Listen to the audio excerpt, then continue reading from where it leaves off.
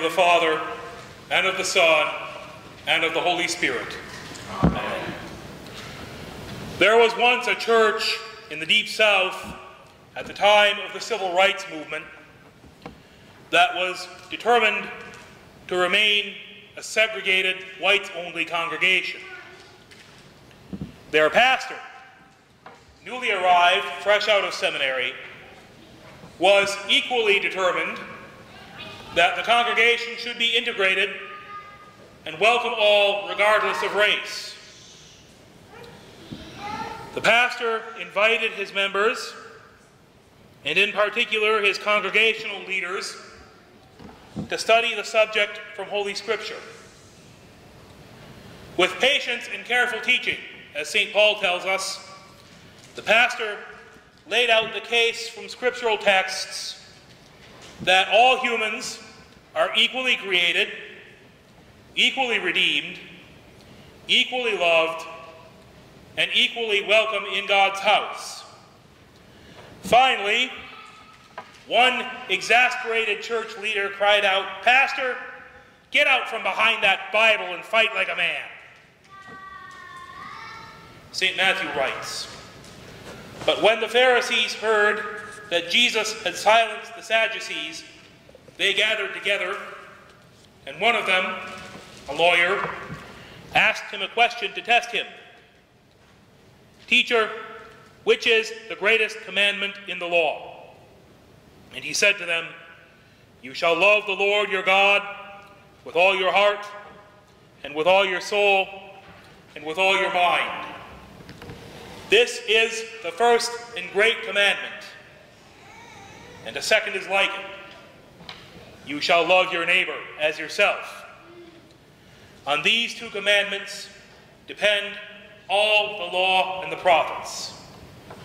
Haven't we been through this before? It doesn't seem that long ago that we heard about another lawyer asking Jesus, "What must I do to inherit eternal life?" And the master giving him a similar answer to what we just heard. But then, news probably traveled slowly between Galilee and Jerusalem.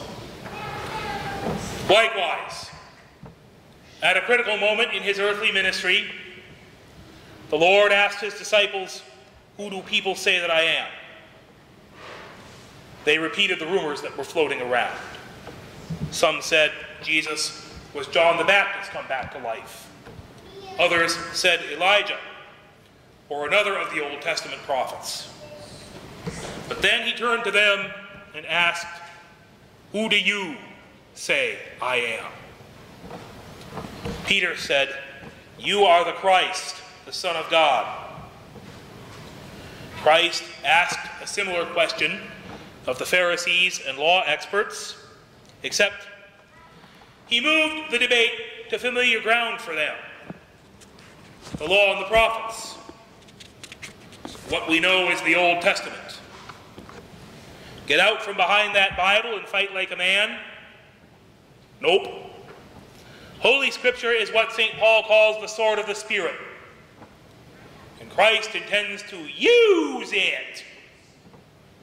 The evangelist writes, "Now while the Pharisees were gathered together, Jesus asked them a question, saying, 'What do you think about the Christ?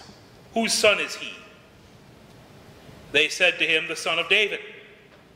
He said to them, 'How is it then that David in the Spirit calls him Lord, saying, "The Lord said to my Lord, sit at my right hand until I put your enemies under your feet"? If then David calls him Lord, how is he his son?' And no one was able to answer him a word. Nor from that point on did anyone dare to ask him any more questions." Now, the Pharisees and law experts didn't care about who heard what before, where, or when. They could spend all day debating which commandment was the greatest, or whose son was the Christ, or any other theological topic you pleased. Theological debate was the great spectator sport of first century Judea. And Passover time in Jerusalem was the World Series, the Super Bowl, WrestleMania, the Olympics, the Kentucky Derby, and the Theological Symposium at Concordia Theological Seminary, all rolled into one. Any Jewish male who had achieved his bar mitzvah was welcome to come to the temple and watch the learned rabbis debate. You probably remember St. Luke telling us that while Mary and Joseph and the rest of their relatives were on their way back to Galilee, 12-year-old Jesus was in the temple taking in the theological debates. These learned old masters weren't easily impressed, but they could see that this kid was going to be a contender. Then Mary and Joseph show up and bawl him out for worrying them sick. So he gently reminds them who he really is. Do you not know that I must be in my Father's house? Likewise, in the temple all those years later, the Lord reminded his opponents who he really was. Now, while the Pharisees were gathered together, Jesus asked them a question. What do you think about the Christ? Whose son is he? They said to him, the son of David.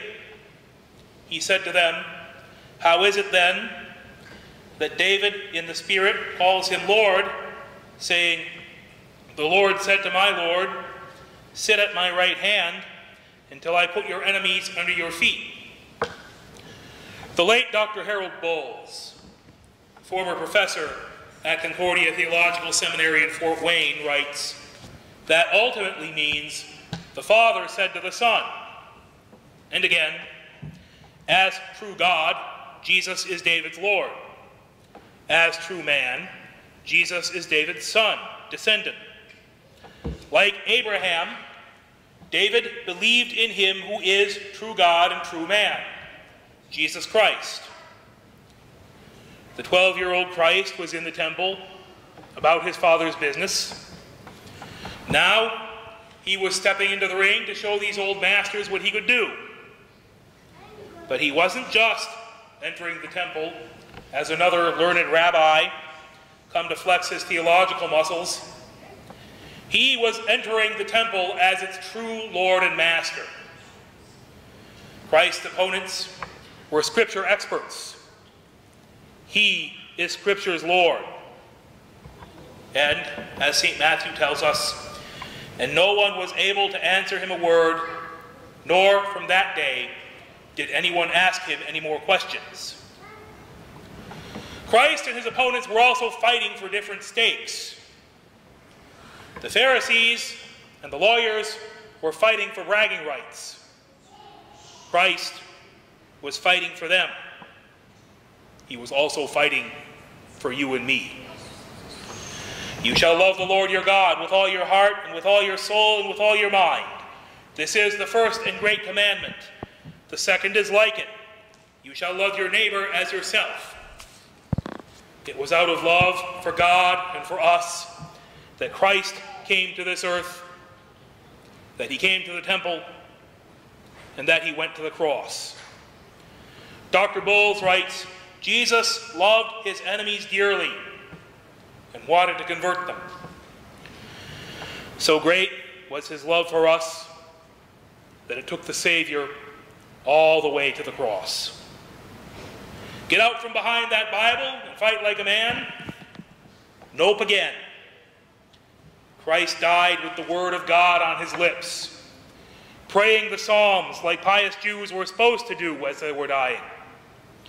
My God, why have you forsaken me? And again, into your hands, O Lord, I commit my spirit. Not only did he die on the cross, he died on the cross for us. And on Easter Sunday, he rose from the dead. And thus, in accordance with David's words, did God the Father put his enemies under his Son's feet. Sin, death, and the devil. But But not only did the Savior rise from the dead, he rose from the dead for you. Jesus asked the Pharisees, "What do you think of the Christ?" Well, here's a question for you. What does the Christ think of you? You know and I know that we are poor, miserable sinners. We just confessed this. We have not loved God with our whole hearts. We have not loved our neighbors as ourselves. We have justly deserved God's temporal and eternal punishment, but our Lord has taken that punishment for us. That cross and death were nothing other than what we deserved. The Lord of the temple went outside the walls of Jerusalem to offer the sacrifice to end all sacrifices. The altar was a cross. The high priest was Christ himself. The sacrificial victim was Christ himself as well. The curtain in the temple that kept sinners out of the Holy of Holies was torn in two. The Father showed that he accepted this sacrifice by raising his Son from the dead on Easter Sunday. My old seminary classmate, Pastor Jason Zerbel of Greenwood, Arkansas, writes, "Do you want to know how much God cares about you and your salvation? Do you want to know how much God thinks about you? Look no further than this thing we call divine service. This thing we call in-person worship is a very big deal to the Christ of God." And again, your Lord Christ thinks so much of you and your sin and your salvation that he comes to you in the waters of holy baptism. He comes to bring his cruciform victory to you, to wash away the guilt of your sin, to make you holy and righteous, to cover your sin and shame, and clothe you in the white robes of his perfect righteousness. Look to this altar. This Holy Communion is what your Lord thinks of you.